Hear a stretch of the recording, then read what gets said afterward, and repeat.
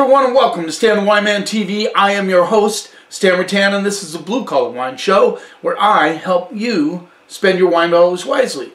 We are continuing with Washington Wine Month in March and reviewing Washington wines, and I would be amiss in my duty if I did not involve or put out Cabernet Sauvignon, an episode on Cabernet Sauvignon.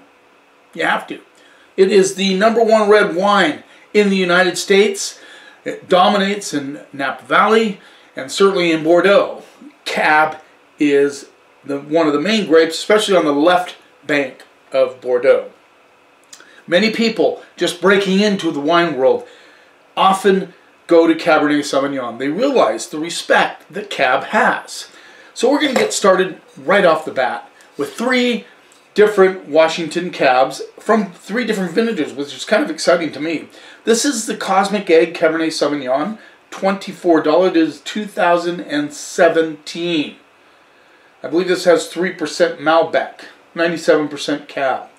This comes from a very familiar winery called North Star, and the winemaker is David Murfield. He refers to him, they call him Murph. He has his own line of wines called the Murph Wines. And he is the winemaker for this particular thing. And of course, kind of an interesting story, and I'm not going to go into deep detail about it, but there's some mythologies that says the universe originated from a cosmic egg. So they're going with that kind of theme, but interestingly, very cool label, by the way. I can get a closer look at that. They use concrete eggs in their fermentation. So there's kind of a twofold thing going on here, which is really cool. Let's look at the color of this 2017, the Cosmic Egg Cabernet Sauvignon, 3%. So that's very dark. Purple, burgundy, dark. There you go. I'm going to bone up on my colors, guys. You see that better? A little bigger piece of paper here. Let's see what we get on the nose. Candied currants right off the bat. So being in egg vessels, concrete egg vessels or even steel vessels, very minimal oak, if any oak on it at all. So this allows the fruit to come out. 17 was a cooler vintage, so they had a longer ripening time. They were able to get out the characteristics of the wine. Wasn't considered like a super great vintage, only because they weren't able to produce some wines that, really generated some excitement right off the bat. Just like 11, 17 is taking longer for them to develop in the bottle. A little tobacco coming through as well. Really fruity on the nose. I get just a touch, a skosh of vegetation. Let's see what we get on the palate.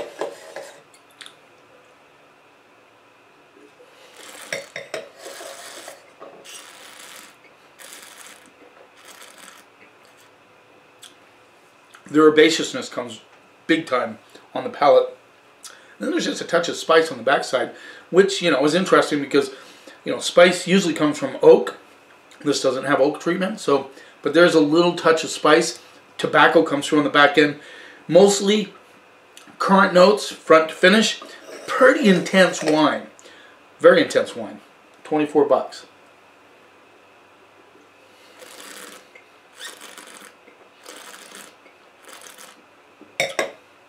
Solid structured tannins. Gives a little bit of a grip on the backside. I really like the tobacco notes on the back of the finish mingled with the currants. And there's that just interesting herbaceousness that lurks in the background, front to finish. Reminds me a lot of an early Napa Valley Cab, like in the 80s and 90s. They had a lot of that herbaceousness.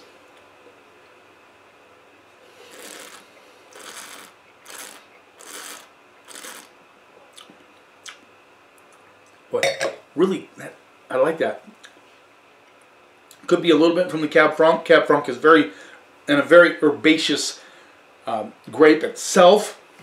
Think of Loire Valley Cab Franc, and you know what I'm talking about. This is a very, very solid Very nice wine. Feels a little warm on the palate. 14.5 alcohol, but still very, very solid wine. Good complexity. I think that herbaceousness adds a level to it that is very interesting, but it's not over the top. So if you're into big, bold, fruit-forward style wines, you may not like this, but I think it definitely could graduate you towards that style of wine. This reminds me a little bit of an old world wine with a little new world, well, big fat new world kiss, let's say.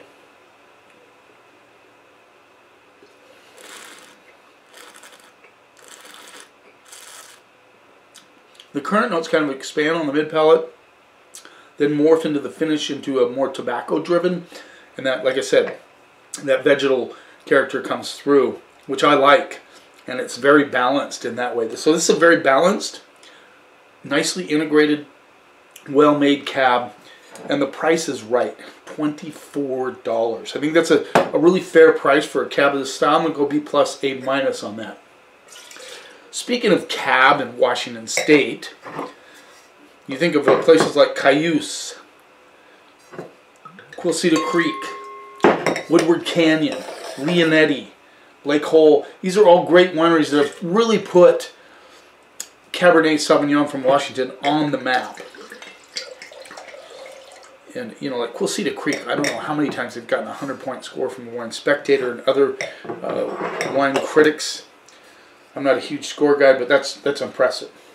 So this is the 2018. Again, you know how I feel about the 18 vintage. If you've been watching my program, 18 from Washington is a great vintage.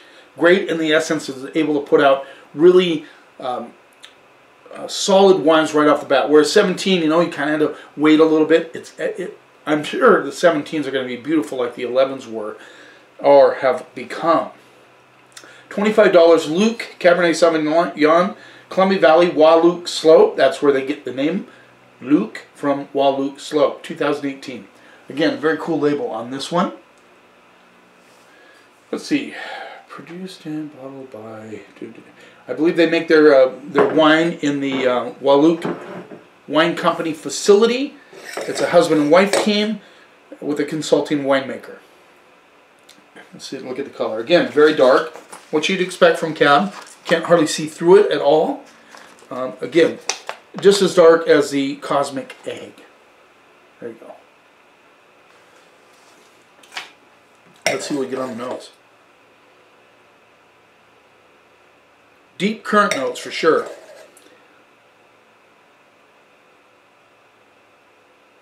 There's a candy-esque thing coming through on this one as well. A little vanilla, a little bit of mocha coming through. Let's see what we get on the palate.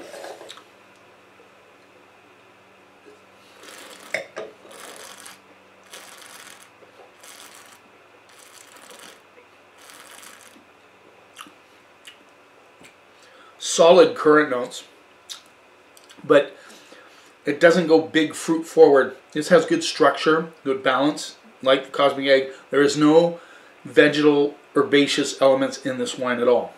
It has a little bit of a dustiness to the tannins.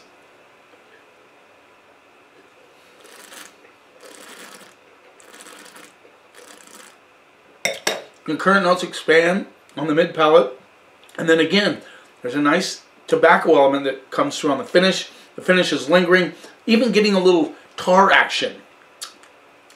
Like, you know what I mean? When you smell tar, that tarry sort of taste on the backside.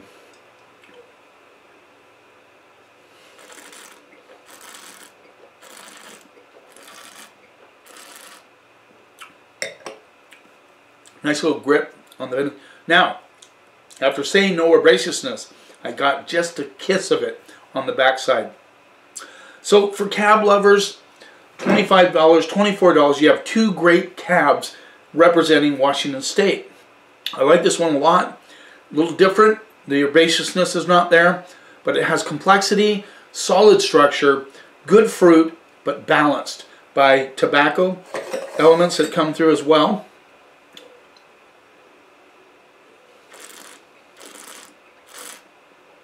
I even get a touch, just barely, of black raspberry, and then there's just a tiny, tiny hit of bitterness on the back of the mid palate into the finish, but it's hardly noticeable. But that just says this guy needs a steak. I mean, it really is. Both of these are food wines, but this one really screams for some meat. You know, hamburger, roast, steak, anything like that would be great with this wine.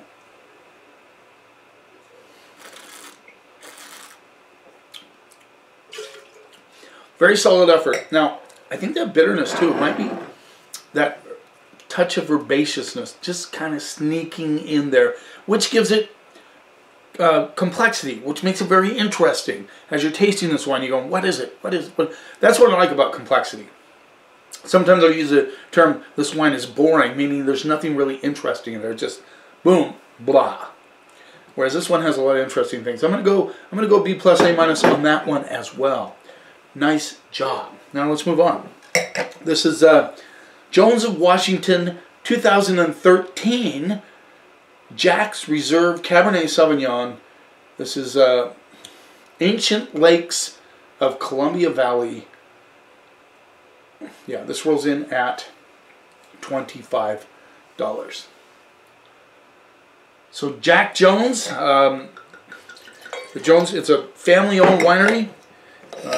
Jack Jones grew potatoes and corn and other things. And then in 1997, he decided to get into viticulture. And in 2001, they produced their first wine. It was a Merlot that they released in 2003.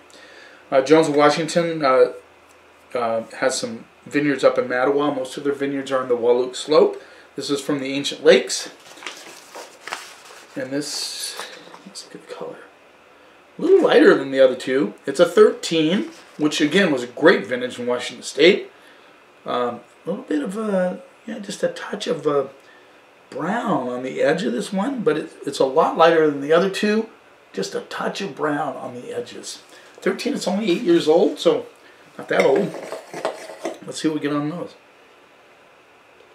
Boy, talk about black tea, green tea, herbaceous. Definitely getting a little asparagus.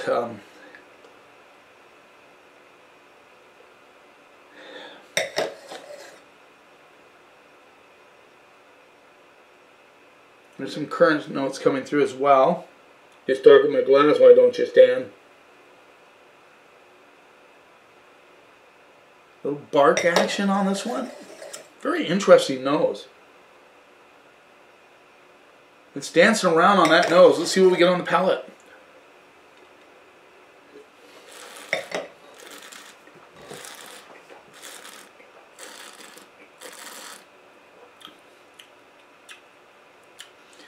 This is nice and polished. I mean, it has that nice currant.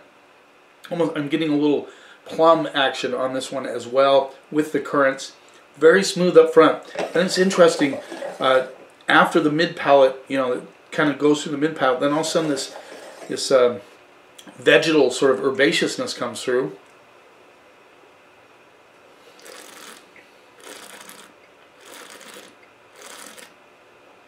Actually, the vegetal kind of comes through. A little bit of maybe Brussels sprout, asparagus.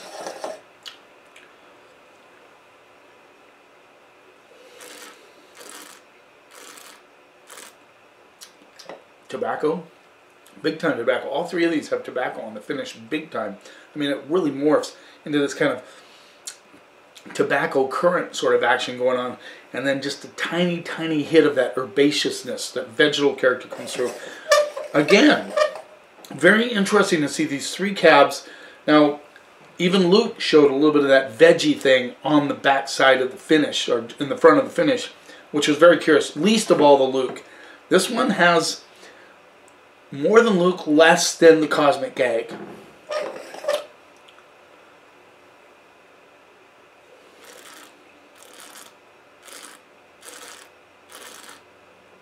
Now, nice complexity, nice balance, solid structured tannins, but they're smooth, They're smooth tannins, but they're there. You can see them. They got a little bit of attitude. In the background, they're like pushing and shoving just a little bit, giving you some attitude, but it's still a smooth cab. I'm really impressed with all three of these. I mean, you have a 13, not quite 8 years old, but almost getting there.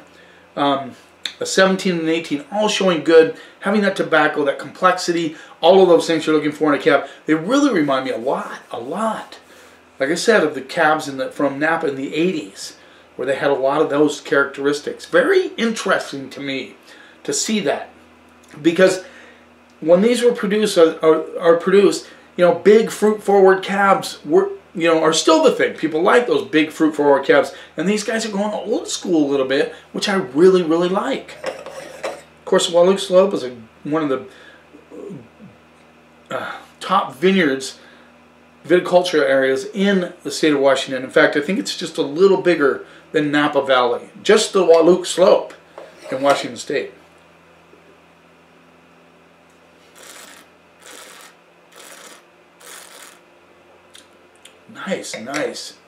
Nice cab. If you're looking for a fruit bomb, you'll get none of it from any of these. I'm going to go A- on the Jones of Washington cab. I just think it's a solid cab. They're all really good. Great scores. So now we're in the $25 to $24 range. I know for some of you that's not chump change. I can appreciate that, but these are fairly priced. You start going to Napa, you're going to pay a lot more than that for cabs of this quality, just saying. Thanks for taking a little time out of your day. I appreciate it. Thanks for those of you who have subscribed. That list keeps going up and up. It just makes me feel good. Always makes me feel good when you subscribe. I put up episodes on Monday and Thursdays, so watch for those. And if you subscribe, you're going to see when those come out. You keep watching, and I'll keep helping you spend your wine dollars wisely.